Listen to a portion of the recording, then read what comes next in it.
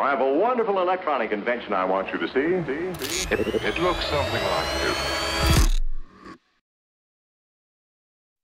Hello and welcome to this video, the first part of a short series of 4. The full 45-minute version is already available on my Patreon, but in the next few weeks these parts release here as well in smaller snack sizes. Let's take a look at what this is all about. So here is the deal. The player walks around in his tiny perfect world, and then he thinks, hey, you know what I really need? I need a chest, right about here. Then the thing materializes out of thin air. And then you can press a button, and the thing opens. And then it closes again, and then it opens and closes, you know, like magic.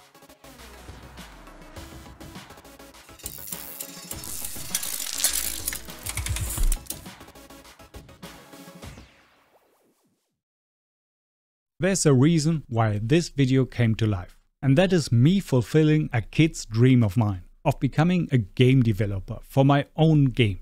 To be realistic, it will probably never leave the stage of being a prototype, but one hell of a prototype it's going to be. The idea of the game in general is to maximize synergy effects with Houdini, get as much as possible out of it. This is going to drive myself to learn even more and also generates a lot of topics that I can show you. One hard lesson I just needed to learn: projects in Unreal can easily break, and version control is recommended. Long story short, I needed to rebuild what I had so far, but focused on the buildable crate first. And I brought it back to the point where I can show you this specific process.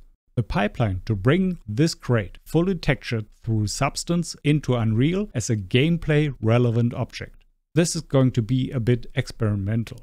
The clue behind this is that there are many elements that are already a bit complex and would need their own hour of content to cover them. Like how to model a crate in Houdini, how to build hologram shaders in Unreal. I won't cover those in this video, but focus on the relevant parts to bring it all together.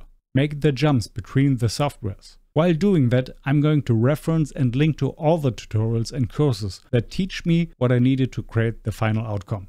Most of them are free YouTube tutorials, with the exception of the Unreal C++ interaction system, which is part of a $25 Patreon course from Udim, which I can fully recommend, and some overall C++ knowledge that I gathered by watching several Udemy courses.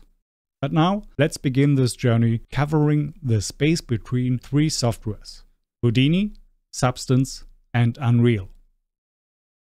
We start with the crate itself, modeled in Houdini. What you see here is the result of a free series made by Simon from SideFX, at least the basic modeling section of it. Here we already have the lower and top part as separated node streams. Basically all the nodes within the blue area belongs to that. Now the work begins. I want to bring this over to Substance to create some textures for it. Then I need to bring that over to Unreal and finally create some animations to open and close the crate. My first problem is that Unreal doesn't like quads that much. When you try to import the geometry of the lower section of the crate, it will give you a message like "can't triangulate mesh." To help Unreal with that, you can triangulate this by yourself within Houdini. All you need to do is place a divide sub. The default settings already do the trick. They are set to convex polygons. Then, after doing all the modeling, I placed a group delete node. Doing procedural modeling in Houdini does create a lot of them to enable further procedural work. But we don't need them from here on out, so I get rid of them. Then I do the following for each section at this point. I create a fresh group to have access to the whole geometry of this section in particular, and then I provide an attribute called index. Each part will have its own index. This is going to be utilized for the UVs, but more on that later. As a part of the animation, I wanted to have a platform that lifts after opening the crate. I think I saw that first in Borderlands. When you opened a loot box there, it opens, the platform comes up to display the content of the box. The weapons, for example. Just to give you a general idea that I have in mind for this. The platform is easily created. The lower section itself uses a poly extrude to create the inner space. In the poly extrude, you can generate groups for the individual parts of the process. So here I want to save the front into a group. By default, that's called the extrude front. Then down here, as a next step, I blast away what is not in that group, and I'm left with the one primitive. That primitive can then be extruded to create a simple mesh, giving it a bit of thickness. Here I also use group delete, and as you can see, there are quite a few. We just used extrude front, and there are 4 more due to the different poly nodes. Now I can make a new group, and again provide that index attribute that comes into play a bit later. Now we're at the top. In Simon's tutorial, it's one piece. We could just use that for the animation, use the right side as a hinge, for example. But I wanted the top to split and slide to the sides. Let me show you the result once again. But that means we need to separate the geometry. Fairly easy to do, just place a clip node, but keep all the primitives. Again, we get some groups to continue the procedural queue. Here we pick up the below plane group in the split node to create 2 separate node streams, one for each side of the top. The first step is to close the hole the clip created. Here I just fill in with a single polygon using the node polyfill. We repeat the group delete, create a new group, and provide the index attribute. We end up with the result, the modeled crate. Remember, this could be anything you want to put through this pipeline. It could be a crate, a device, a weapon, whatever you want. But whatever comes out of this, to make the jump to substance, we need UVs. I started a new node stream using an object merge, loading the result of the modeled crate. First I make sure that we have normals, and then I delete potentially existing UV data with an attribute delete node. And this section might be a bit more specific to the crate, or rather hard surface designs. Because I can easily use one single node to create UVs on each of the pieces using one UV unwrap. What I do here is create UVs for one geometry group one at a time. This would also work with just the one UV unwrap, but by doing it one group at a time, I get a distribution to cover the whole tile. We can take a quick look at the UVs with the UV quick shade.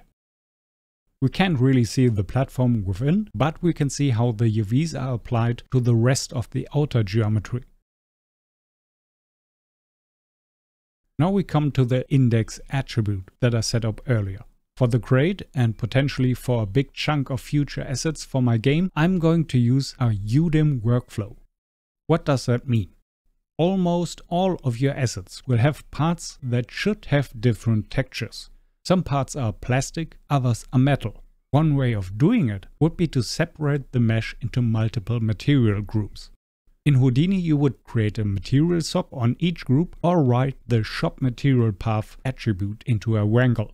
That is a totally valid approach. But this would also lead to multiple texture sets in Substance. Usually you would want that. Then you could throw smart materials on each of them and be done with it. But then you also need to create multiple materials in Unreal, and it just multiplies the steps you need to take. I want to have several material effects like preview hologram and the materialize or dissolve effect. If you have multiple texture sets, you need at least one material instance for each of them. Sounds like a lot of chaos, especially if I need to do that all by myself. So instead of creating one material for each group, I want to create one single material but containing the different groups and be able to display different kinds of materials all over the mesh. And that is where the Udim workflow comes into play. The standard Udim tile starts at 1001 and I provided each group with an index starting from 0. So this one line assigns each group its own tile. Let's look at the UVs in the viewport and how the nodes manipulate them. The lower part now displays the UV view, and we can see how each unwrap creates a new set for each group and layers them on top of each other. For better visibility, I created color nodes that make it more clear which set belong together. Looking at the vertex colors is also one possible way for Substance to distinguish between texture sets, but we don't really need them in this Udim workflow. So each group has its own tile specified in an attribute called Udim. Then we can use the UV layout to distribute them along the tiles. It does that by this setting, the override of the target assignment.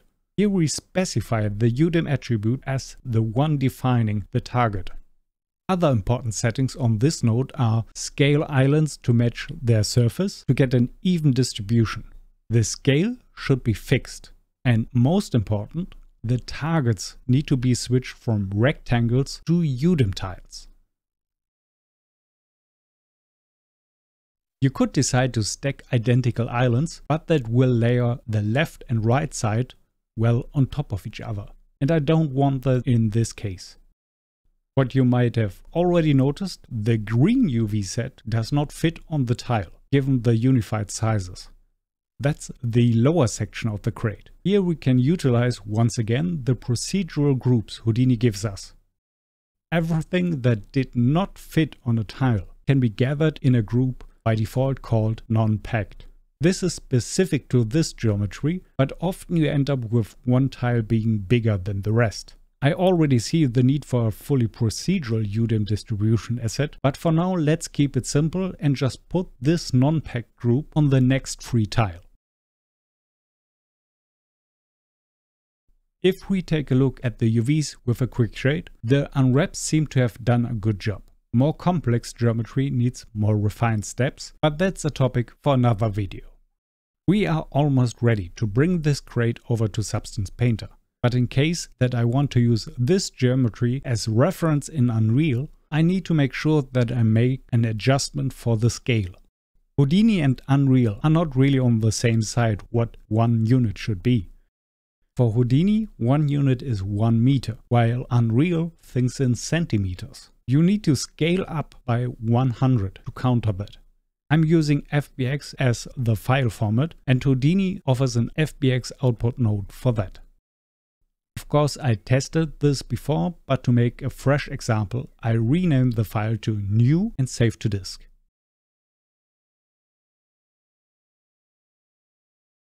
Finally, we can make the first software jump, going over to Substance Painter. Here we have the software open fresh without a project. So let's create a new one. There's already a template for Unreal, which